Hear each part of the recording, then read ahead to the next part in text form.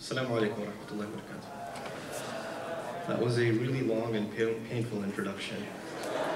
I apologize. Okay. Alhamdulillah, wassalatu wassalamu ala rasulillah wa ala alihi wa sahbihi ajma'in. At the beginning of this talk, I would like to give you an admission. I didn't have much sleep last night, and the flight is over here from, I can't even remember where it was from. I'm a little loopy right now, so inshallah, if my talk doesn't make much sense, I apologize ahead of time. I'll try to be as cohesive and organized as I can be. The topic, I don't want to just, and before I get into my topic, I might as well rant. So the first rant I'll share with you is about MSAs. I love MSAs. I was part of the MSA. I was inspired to do whatever I do in my life and the career path that I chose and the direction I picked my life to go in as a result of the friends, the teachers, the scholars, the insightful ideas that I received in the setting of the MSA. I think it's just a fantastic institution, and I don't think that it should be undermined. That sometimes there are some students, there are different kinds of students at the MSA. You get a lot of variety, right? And so you have some students that are extremely serious and they don't think the MSA is serious enough. And you have some students that are just totally there for the social experience and they don't think that it's, it's too serious. They sometimes think this is, why are they always having halaqat and why are they always having study circles or whatever? They're just too uptight or whatever, So you have all these different people. But the fact that they can actually survive the thing and live through it, I tell you, the people who graduate from school, they reflect and miss those days from the MSA. And they think back and they say, man, I had so many great friends and there was so much opportunity at that time. I wish I benefited from it even more now that I don't have that opportunity. Because as a matter of fact, I can tell you, having graduated and moved on from the MSA about half a century ago, there is a social void after college. There's this really cool brotherhood and sisterhood that happens on campus, conferences like this one. There's a really nice, sense of belonging. And all of a sudden, after you graduate and go into the workplace, there's this sense of loneliness. And it's really hard to find a sense of, belonging after that immediately. And, sometimes the masjid and some masajid are able to do that, but sometimes the masjid is not able to fill that space, because our masajid haven't evolved to that extent yet. So I do advise you to take full advantage of this experience and really not underestimate the value of even the social interactions, even the hangouts, the barbecues, whatever. I don't even underestimate the value of them. As a matter of fact, to me, I think back and I say probably the most life-altering experience in my MSA days were the trips to the conference. I never attended any session. I don't even know what you people are doing here. I attended the sessions to sleep, like that guy over there. It's like that was me, okay? But it was just the conversations with brothers, just getting out of your mold. You're not in your normal scene anymore. You're getting out and you get to talk and open up. When you travel with people, you learn more about them. You get more annoyed with them than you've ever been before. And that's all part of, just growing. And that's really where I made friendships that even though we don't live anywhere near each other anymore, those same old friends, but they're still really the people I consider my genuine friends, the ones that I spent that kind of time with. And I make dua that Allah gives you those kinds of friends in your days in college, inshallah. Okay, so let's talk about success. I want to, like I said, I'll do my best to organize my thoughts on this issue, inshallah. The first thing I want to talk to you about is success is something that every human being vies for. It's not something that's exclusive to Muslims or Christians or Jews, or it's not even a religious thing. It's something that every human being has generally aspirations for. And actually sometimes there are people who are, they have a psychological sort of problem where they're not motivated to do anything. And that's actually a sort of a disorder, where they're not motivated to get up out of bed and go to work or find a job or go to college or do well in school and things like that. They're actually considered to have some sort of a disorder, because the natural disposition of human beings is to want to accomplish things. And this is something that's put inside our very nature by Allah. It's put inside of us. The want to accomplish, the want to do, in the religious sense and in the worldly sense. We're predisposed to do and accomplish. Like for instance, the people that go through very difficult transition and depression are retired folks. They're working their entire lives and they feel like they've been productive, and all of a sudden, it's not like you would think, oh, I can't wait to retire. Actually, they get very depressed because they feel like they were so productive all the time and now they're just sitting around. They want to do something. They want to be involved in something, you know? And this is something that is, you know, a healthy aspiration, a healthy sentiment that all of us are supposed to have inside of us. But beyond success, or thinking about success from an Islamic point of view, takes a little bit, we have to take a step back, sort of, right? And look at a grander picture. So that's what I'll try to present to you guys first. Before even success actually comes survival. And survival is something that all creation, animals share with us. We have the instinct of wanting to survive, right? The bird goes out of its nest and wants to go get, you know, food for its young. And it wants to bring it back. And it wants to build itself a nest that it can protect itself from predators, it's high enough, and it's secure from the wind and things like that, right? Ants make their place to survive, the holes in the ground, etc. So you have this instinct of survival that even precedes the want of success. But of course, human beings, we're unique creatures, right? We don't just want survival. We don't just want to survive. By the way, if we just had the desire to survive, you would not see the cities and civilizations and the infrastructure around us that you see. This is actually all a product of what? The human want of more. The human desire to accomplish more. Because animals, if we were just like them and we only had the motivation to survive, then none of this would be the case. We don't need technology to survive, contrary to popular opinion. You know, we've been surviving before technology too. We don't need cars to survive. All of these things that we see around us, you know, you don't need the extensive wardrobe that you have inside your closet to survive. There are people who survive without that too. And when we, as a matter of fact, when we see in the world people that are living at the level of survival, because there are some people, right? They're just barely surviving. That's what they're doing. We look at them and we say, man, that life is tough. They've got a difficult life. They're barely surviving. Or they're just living at that bare minimum subsistence level. That's all they're living at. How could they live like that? Because you've accustomed yourself to certain luxuries and certain, you know, higher standards of living, what we call, right? And they are, in some people's worldview, a part of what success is considered. That's what success is considered. Now this is something, again, not limited to Islam. This is sort of a general thing. There's survival, and of course beyond that, we all want success. Now what does that success mean? What that success means for, you know, the masses of people, most people, not all people, but most people, it actually means that they have certain hopes for themselves, and they're hoping to accomplish them within a given deadline. So by the time I'm 30, I hope to own a house. By the time I'm, you know, 40, I hope to have this much savings. I want to have, you know, children. I want to have this or that. You may have a different list of wants that you have. By the time I'm 25, I'd like to get married or even sooner. By the time this happens, you have financial goals, you have educational goals, you have career goals. And people have, even if you haven't written those out and you've timelined them, something's in your head about, yeah, I'd love to live over there. I'd like to have that kind of car. You know, the guys are driving by, the car drives by, and you don't have to say it, but the fact that you waited until it disappeared from the street, and you just kind of your eyes wouldn't get off of it, you know, the car that you really like, that just means that you have an aspiration to have that car. You're driving by a nice neighborhood and you see a house by the beach, and you see a lot of those in this town, right? You're like, oh. And you, for a few seconds, you imagine yourself living there. It just happens. Why? Because these are parts of human aspiration. And most people have that. Most people have at least the aspiration to attain certain worldly things, you know, to acquire them in life, and they're working towards it. Like you guys are going to school, so obviously you have an aspiration to graduate on time or early. You have the aspiration to go into continuing studies, perhaps. You have the aspiration to get an internship so you can get your feet wet and get into the workforce, etc., etc. You know, you have some worries about the job market being tough nowadays. You have those things, you have those concerns. And you're working to, you know, to meet every standard and landmark and milestone of success that there is. And if you're Desi, your life is particularly difficult because no matter what you accomplish, you will be a failure in the eyes of your parents. Sorry, but, you know, I mean, I think to myself, you know, Salman Khan, not the actor, the guy from Khan Academy.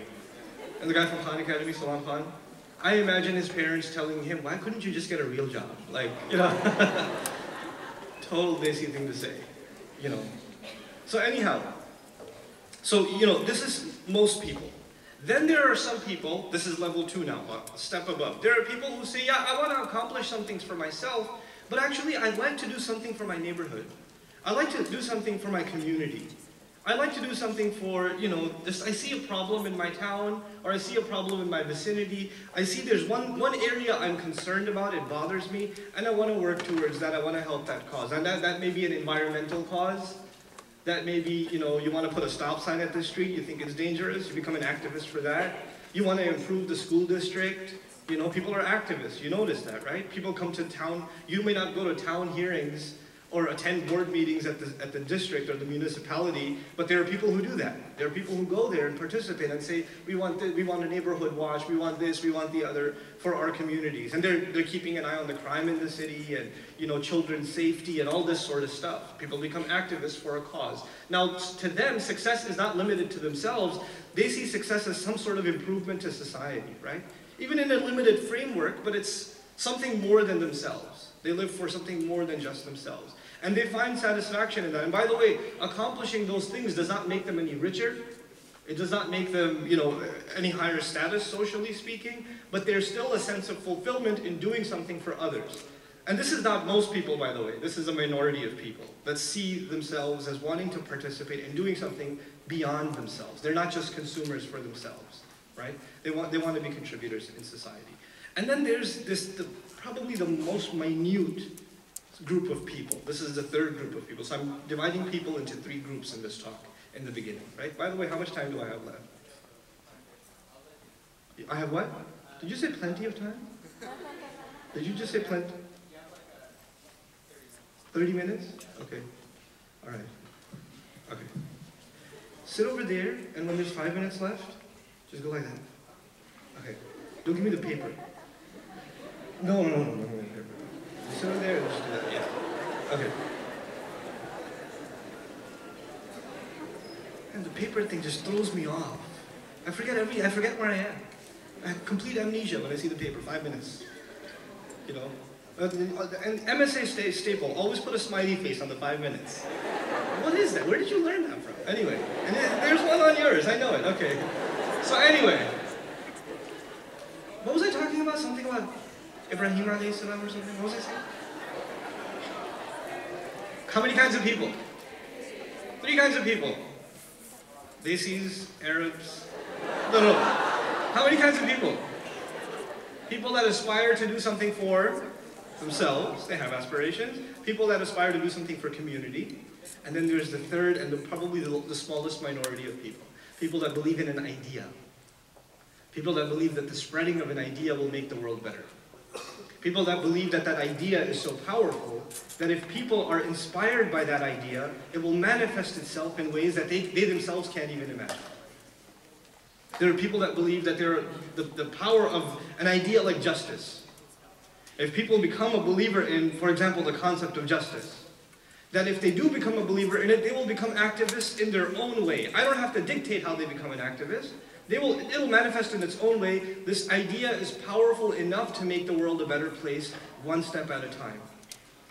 I may not see any change in the world as a result of the spreading of this idea, but it doesn't matter. It's like putting a seed in the ground and you're watering it. You don't see anything for a while, but you know something's happening underground. And when that tree does come out, it'll be far more powerful than a twig or a blade of grass. It'll be a tree. It'll be something substantial. And substantial trees take a while to develop the roots before they come out and really become strong, so they understand that they will live by this idea even if they don't see its manifestation. They understand this journey is long. And they understand that the gauge of success is not what they see with their eyes.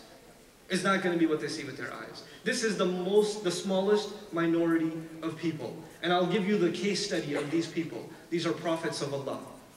Alayhimu salatu wassalam. They were inspired with the idea, with the knowledge that God is one. La ilaha illallah. And that iman is supposed to lead human beings to hold themselves to a higher ethical character.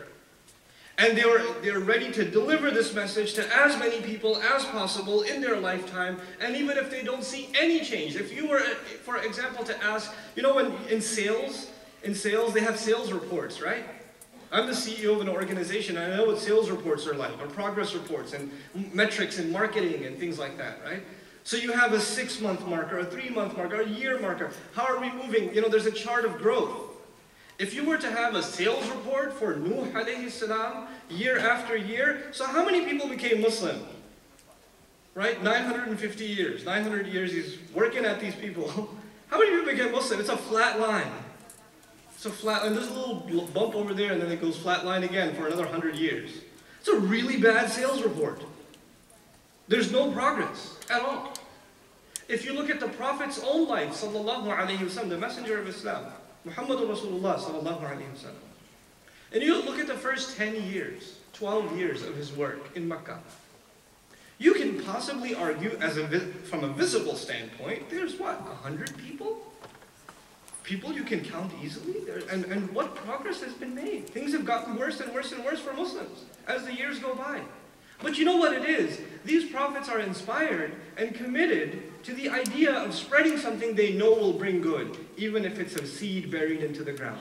And they're ready to give themselves for that idea. And they know that all other, now what are the other two aspects of success that I talked about? It was for yourself, right? It was for yourself, and it was for your community. They understood that if you instill this idea, then people will have the right definition of what it means to have success for themselves, and they will have the right definition of what it means to have success for your community. It is the right idea that will shape all other areas of success. And people will really become successful then. They'll really understand how to see the world properly. It's a beautiful thing, this mission of the prophets. It's such a difficult thing though. It's so difficult. Because the idea that they came with is not a simple philosophy. It's not just a set of ideas that you can accept. I say, I accept these ideas, they make sense to me, and that's it. That's the end of it. It's not like that.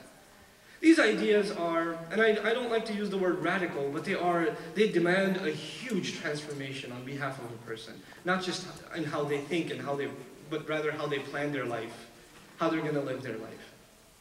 The idea here is the ultimate success for you is to make your creator, your master, the one who loves you more than anyone else can ever love you, the one who cares for you more than anyone else can ever care for you, to make him happy with you is the ultimate success. And every other success you vie for in this world better submit to that idea. So your career goals should submit to that idea. Would my master be happy with this? Would he be happy with this? Would he want this for me? And even if I want something for myself, and I'm not a person who doesn't want something for myself, and you're not someone who doesn't want something for themselves. We all want things for ourselves. You know, I want things for myself, I want things for my children, I want things for my parents. I want those things for them. But whatever I want for them, it's like I go back and say, well, if I want this for them, how can I make sure that they understand that this thing I want, like I want to buy my child a toy, right? Or I want to buy my parents a house, or something like that. How can I make sure that they never see that the house itself is success? That's not success. The house is just a means by which they can live comfortably so they can serve Allah more. Because none of the things we have here are the reasons for which we're here. These are just means to a larger end. And the larger end is the pleasure of Allah. This is a very powerful concept. I know it sounds, oh yeah, easy, I want to please Allah, that's it. No. It's actually quite transformational. That actually means that if you are going to become, and some of you are going to go to med school students, show of hands? A few of you, okay. So you guys you're not just going to become physicians. You should be CEOs of hospitals. Why not? You should be running things. You should have networks of clinics that you're in charge of. You're going to get there.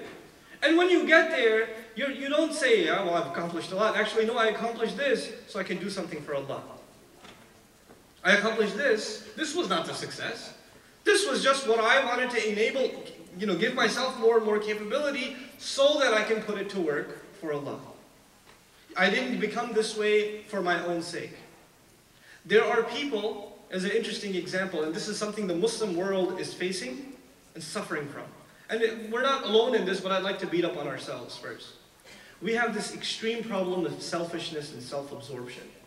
I'm Pakistani from descent. I know some things about Pakistani society, just to give you an example. In Pakistani society, if somebody is up and coming, if somebody is becoming successful, then people around him want nothing more than for his success to disappear. They can't wait for him to be torn down. It's just a thing. It's just a cultural thing. You don't, and successful societies, you know what they do? They take failures and they keep encouraging them until they become successes. And what do some Muslim societies do? They take successes and they keep tearing them down until they become failures. Right? They can't see other people coming up. Why? Because there's this thing, if I can't have it, why should he? Everybody's out for themselves. Politicians in the Muslim world, business people in the Muslim world, cheating the monies of people. Corruption at rampant levels, all because of what? Because if there is some good coming, it better come which way? My way. And if it comes my way, it's not because I will do something else with it, no, it's for myself. It is for myself. I will amass so much wealth, stealing from the taxes, stealing from the monies of the poor, and I will make so many mansions and I'll buy entire islands. I will do that not because I can even if I spend 10 minutes in every room I own, I won't be able to see all my rooms that I own, all the properties that I own, but that doesn't matter. I'm just here for me. And compare that to the sentiment of some others who care about their nation. I'm really inspired by this one story. Under Mughal rule, India was ruled by the Mughals. And one of the Mughal rulers, his son got extremely sick. And these are Muslim rulers, they lived in abundant wealth. And he's trying to get physicians to help out his son, and he can't find anyone. He can't find anybody. So he actually calls for a physician from England. And so the physician is imported from England, chubby guy, treats his son. After a couple of weeks, the son is improving. So the ruler is so happy with the physician, he says, he's kind of chunky guy, so they say, weigh him. Weigh him and give him his weight in gold. That was how he was gonna pay the physician. And the physician turns around and says, I don't want that gold. How about this? How about you open ports at your nation, the seaports, for trade with my country? If you can do that for me, I'm happy. So which Muslim would do that? Like, let me help my people, instead of making some money for myself. You think, you see? This is the difference. Somebody's thinking about someone higher than themselves. And I'm saying, and that physician was a patriot. He loved his nation. He wants his nation to prosper and engage in more trade, and that's his agenda. But for us, our agenda is serving Allah. It's even higher than an allegiance to people. And through serving Allah, we just want what's good for people. We just want what's good for people.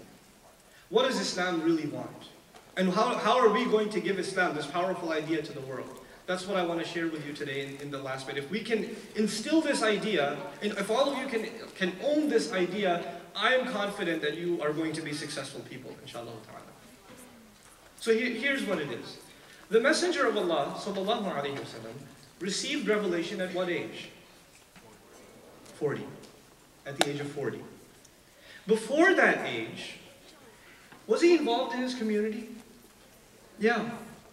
He was helping the needy wherever he could. He was helping the oppressed wherever he could. He was resolving some of the biggest conflicts that were happening in Mecca because people saw him as an honest, neutral party that will judge matters in a fair way. So people came to him when they had a dispute. So he was considered the model citizen of his society for 40 years. And if there's one thing the Prophet had, alayhi salatu wasalam, before even being titled the messenger, he had this incredible reputation based on his character alone, not based on speeches, not based on talks or lectures, because he wasn't doing those. He was actually considered quite a shy person.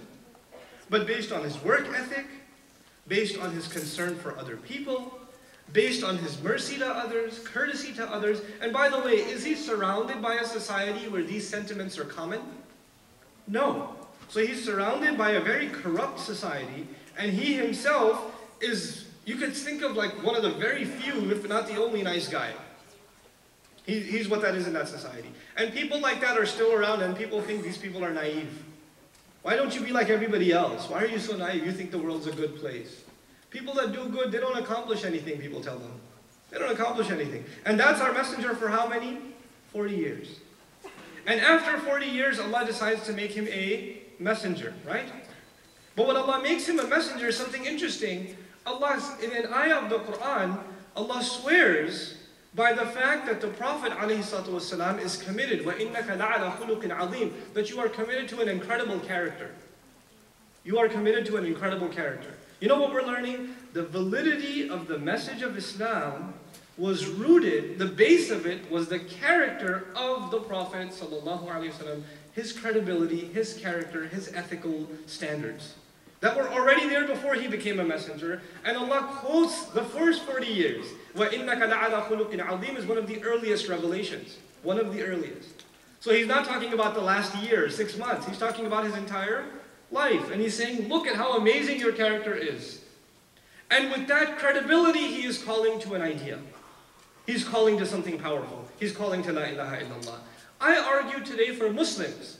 We talk about da'wah all the time. We want to make da'wah. But we don't talk about credibility. We don't talk about the right ethical standards on which we're supposed to stand without opening our mouth. So before we even people say anything, what do Muslims believe? Which direction do they pray in? What are their dietary restrictions? What's with their dress code? Before asking any of those questions, anybody who knows a Muslim, the first thing that they should be saying is As-Sadiq al-Amin. Those are titles for the Prophet ﷺ, not after he became a messenger, the truthful and the honest. The truthful and the honest. Those are titles not after he became a messenger, but what? Before he became a messenger. Those two titles mean that he has credibility when he presents the message of Islam. You guys, the young, you are responsible to present the message of Islam to the world, but you will not be able to do so until we're standing on the footing of what? Of credibility, of truthfulness and honesty. When you hold yourselves to higher standards, the world is corrupt. The industries that you are going to join have corruption. The medical industry has corruption. The engineering industry has corruption. The corporate environment has corruption. There are deals that are made. You know, if you're in the tech industry, there are people that are contractors, and they get $500 an hour contracts or $400 an hour contracts. And they know that they could be doing this contract for 1/3 of the price and 1/10 of the time, but since there's a big corporation signing off on the contract, they inflate the hours. And you're in that company, and you just got your master's, and it's going to pay good money. Now this is legal. It's legal, but it's not ethical. And because you're a Muslim, you can't just sit by and let that happen. You can't do it. You're going to work as in finance. You're going to work in the insurance industry, and you're going to see the way loopholes are found to deny people their claims. You're going to see that. And you won't stand by it. You will not. You will fight against that in your industry. Why? Because you're Muslim, you have to hold yourself to a higher ethical standard. Yourself and others. Yourself and others. This is where people will see what Islam is. The talks, the lectures, the videos, that will just be back and forth, back and forth, back and forth. The one thing nobody can ever deny, the one thing that nobody will ever be able to discredit from our Prophet ﷺ is his ethics, is his character. And the one thing I can argue safely that the Ummah, the Muslims, are almost entirely missing is an ethical foundation, is a character foundation. We don't have ethical behavior in our MSA meeting. We don't have it in our masjid board meetings. We don't have it in our households. We don't even have ethical interactions when we're dealing, marriage proposals. We don't even have ethical interactions in marriage proposals. So the boy's family will lie about the boy and how he's a good, and they know he's got a drinking problem, and they'll still lie about it. This is highly unethical. This is, and because they think that marrying the right girl, it'll fix all his problems. No, you're just going to ruin her life. That's what you're going to do. But this is what's happening. This is the reality of Muslims. We're in a sad state when it comes to this. So when I say we're going to go on a campaign to instill success into the Muslim youth, I want all of you to be successful. Well, to have success, to build this tree, you got to plant that seed. And that seed is, and before we become people of La ilaha illallah, we have to become decent human beings. Common human decency, it needs to be revived. Courtesy needs to be revived. It is at the heart of Islam. What Allah Azza wa Jal tells us, what Allah tells us in the Quran about Islamic laws. I've said this in multiple talks now, but I think it's an idea worth spreading. And it's important for all of you to understand. When somebody sees, like Santa Barbara probably does not have a big Muslim population, right? So you see an unusual number of, let's just say, exotic people now today on campus. Okay? So now when somebody else sees one of you outside and thinks, are they Muslim or something? when they see that, what do they see? What do they see about you that makes them think you're Muslim? Dress, perhaps? Maybe your prayer? Huh? Your what? Salams? Maybe swag? Okay. All right. That might be contestable, but that's okay. You know? First I thought you meant slacks. I was like, what, an Islamic thing? I don't know. Maybe it's a California different fiqh. I don't know.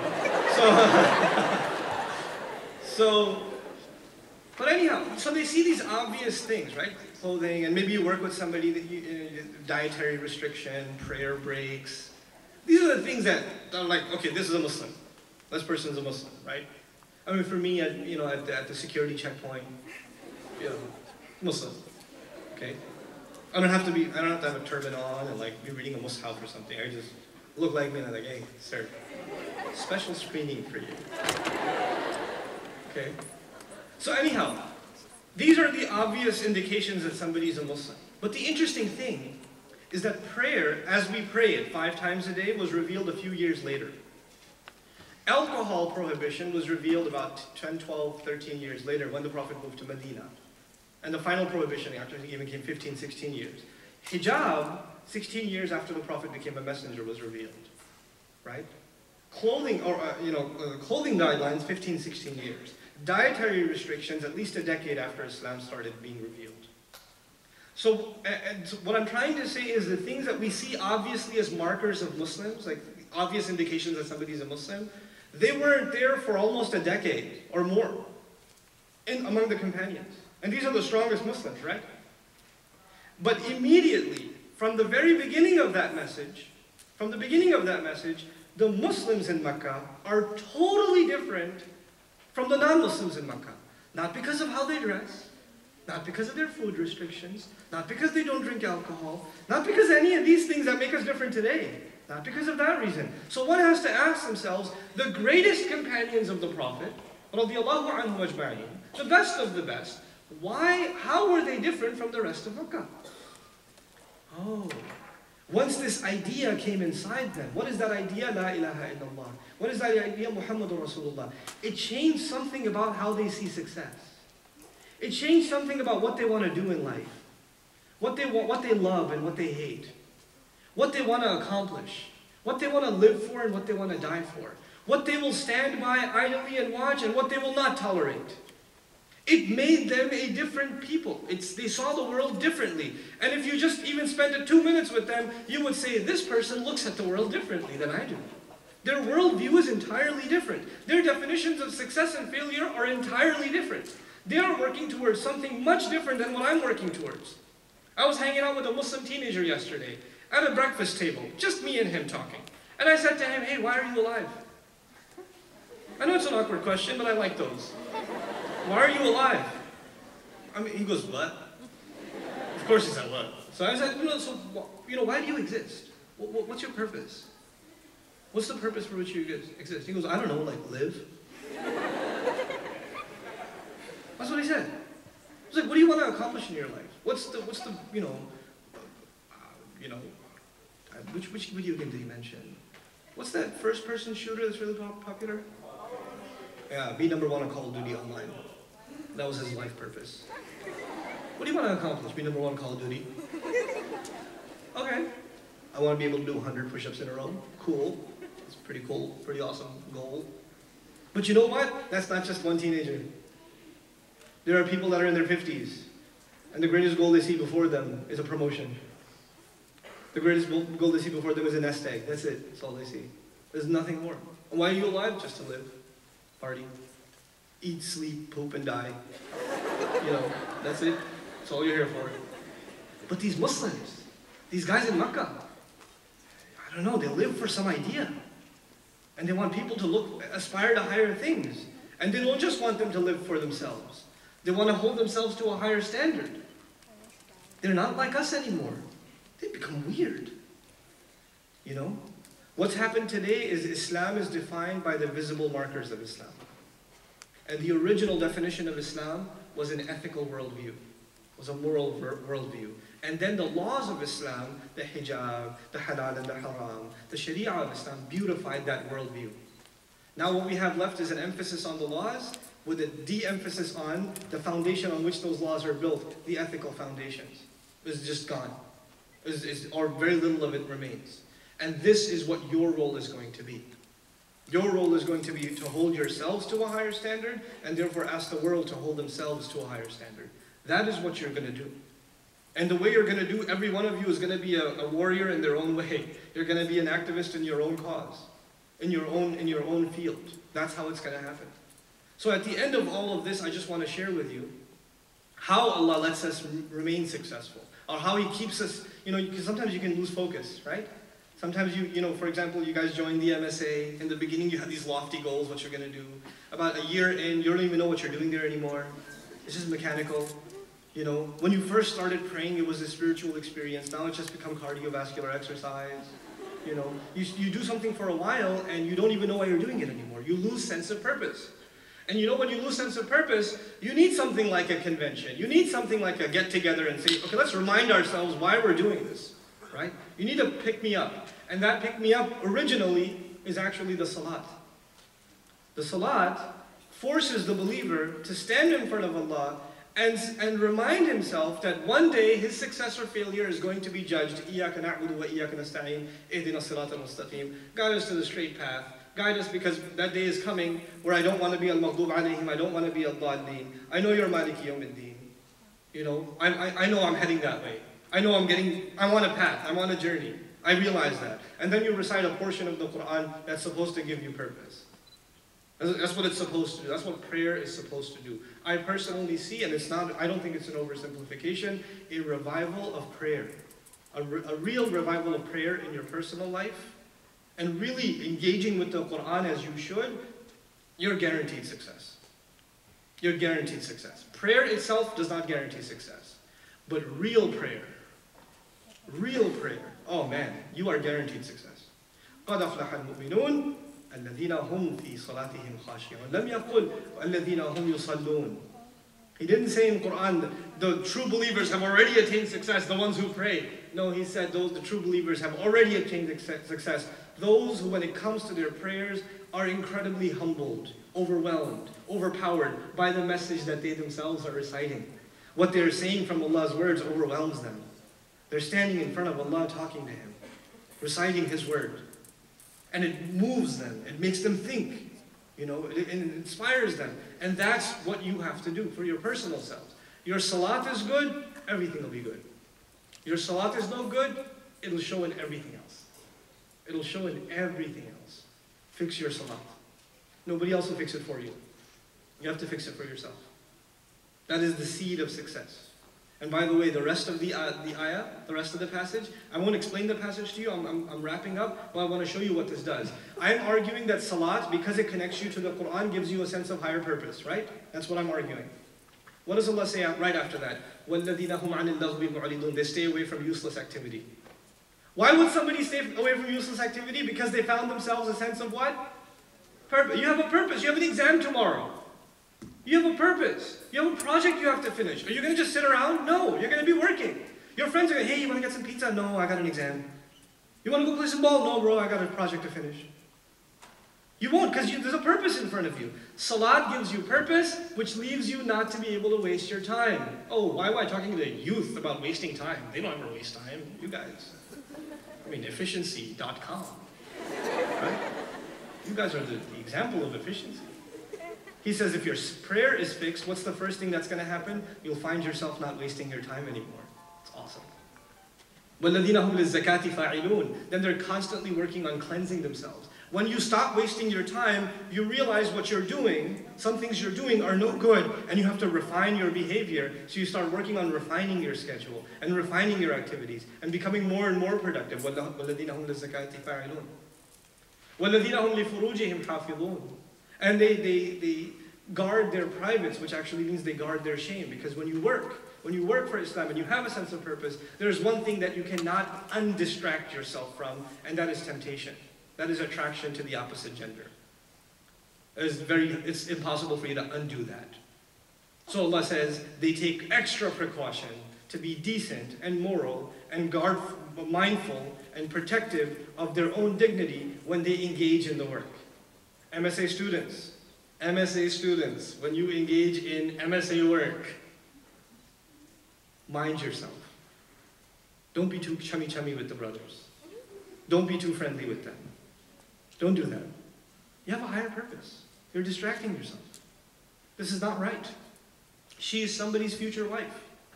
You're like, well, what about me? Well, how many are you going to say that about, man? Every 10 minutes, that one could work.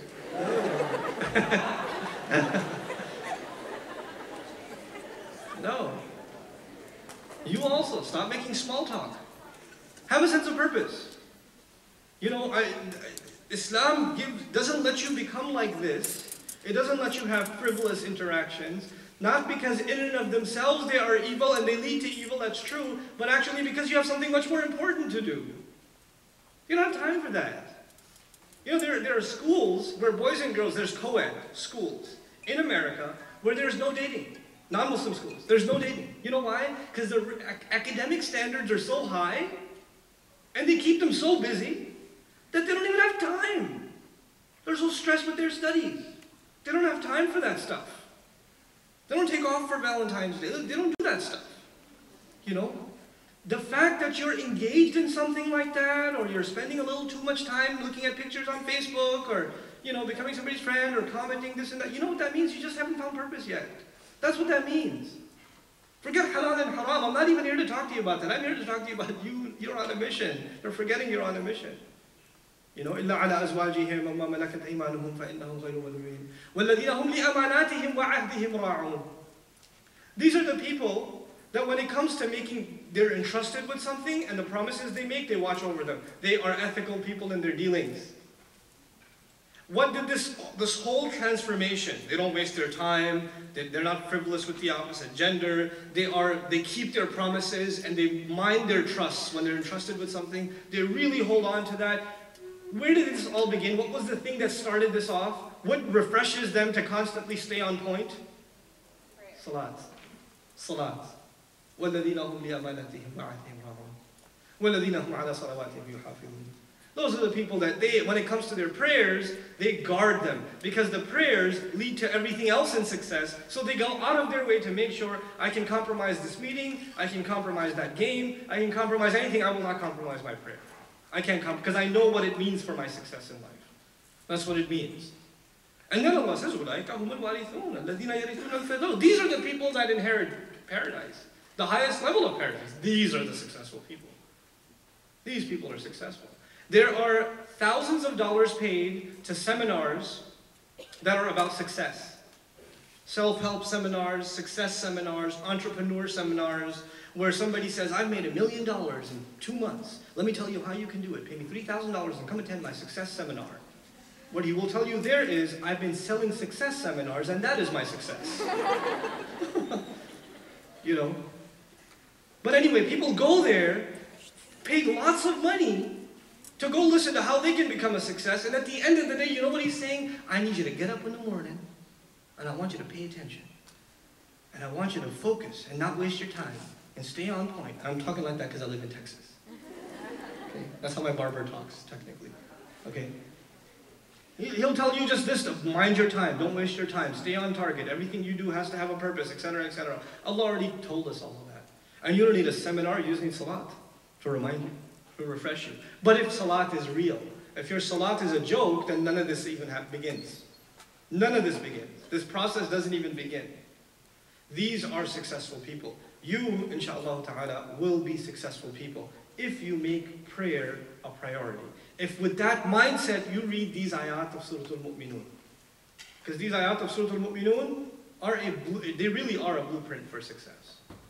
As I leave you, I'll leave you with a rant again. This one's a silly rant, but that's okay. It's an MSA, you guys can take it.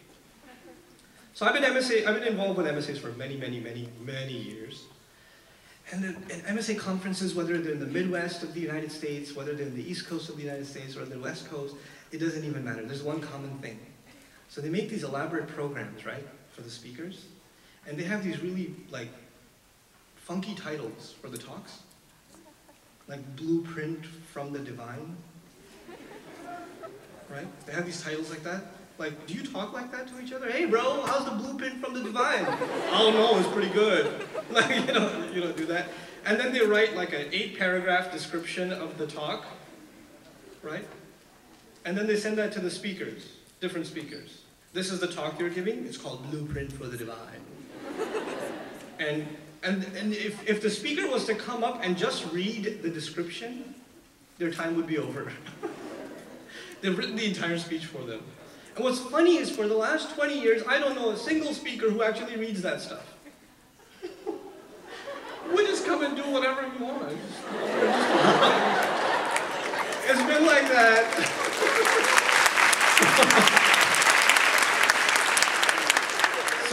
So my thing is, my suggestion, it's a humble suggestion, you don't have to take it, because I'm saying you could continue to write Blueprint for the Divine, or the, I don't know, I can't even remember some of those titles, but they're really good. Sometimes I write them down and just say to my kids, just to see what they'll say. What does that mean? I don't know, that's weird. Is that English? That's what they say. But you can keep things going the way they are, and that's fine, that's totally fine, because speakers will continue to come and do their own thing. That's totally fine. Or you could start actually putting normal titles. Like, how do we become successful? Hand, okay. Now the question is, time's up, yeah. Okay, how do we become successful? Or like, Islam stuff with Brother Nouman, or, like, keep it simple, something about marriage or something. It's okay, just use titles that people actually use in life, instead of these elaborate, overly descriptive literary masterpieces that you write that, you have to, like, analyze them in literature class, etc. So you don't have to do that, inshallah. But I'm not dissing the efforts and the person who wrote the description. Hey, don't feel bad. Totally. Not mad at you. But it's been going on for 20 years. It's not going to stop anytime soon. By the time you have a board meeting to address this issue, you will all graduate. And the next batch will come in and they'll do it over again. So it's okay. This is totally fine, inshallah. I hope you guys were able to take in some of the ideas that I've tried to present today, inshallah ta'ala. But as just summing it up, you guys, there's a huge expectation from you. I know. Don't give me the paper? Don't give me the paper. Okay. All right. There's a huge expectation from you. Let me tell you something. American Muslim youth, specifically American Muslim youth. Recently, I've started traveling internationally. One of my first, targets was the UK. And I saw maybe in one trip, in maybe 5 days, I saw maybe 5,000 Muslims in the UK. I spoke at London, I spoke in Birmingham, I went even to Glasgow in Scotland. That was pretty awesome. But anyway, so I met lots of Muslims. And let me tell you something. We are in a unique position in the United States. The entrepreneurial opportunities, the educational opportunities, the ni'mas, the blessings that Allah has given you, and the opportunities that Allah has given you are unparalleled anywhere in the world. And as a matter of fact, the eyes of Muslim youth are on you all over the world. What will you accomplish? What will you accomplish? You are not just living for yourselves. I know we're living in the ultimate consumer society. We are. We are living in the Amazon.com, Walmart society. That's what we're living. But you know what? You have to internalize that you are living for more than yourself. That Allah has given you more than so many others who are much more intelligent than you, much more talented than you, but Allah did not give them the opportunities He gave you because He expects great things from you. Not just for your own career, but for His deen, for the world. You're going to be the entrepreneurs. You're going to bring reform to so many things. You're going to make the world better in so many ways. And all of it inspired by that prayer you do every day. That's what you're going to do. And you really have to ask yourself, how are you going to accomplish that? What are you going to give the world? What is Allah going to do through you? Every one of you has to have that introspection. You are not the kind of people that are going to go to a guidance counselor in your junior year in college and say, I don't know what to graduate in. I don't know. I'm not sure. Not you. You have purpose. You've had purpose since 8th grade. You are driven. That's what you are, because you're people of La ilaha illallah. May Allah Azza wa Jal make you exceed the expectations that I and so many have of you. May Allah Azza wa Jal make you the pride of Islam, and through you show the world what Islam really looks like and how it can beautify this world. Barakallahu li wa lakum. Assalamu alaikum wa rahmatullahi wa barakatuh.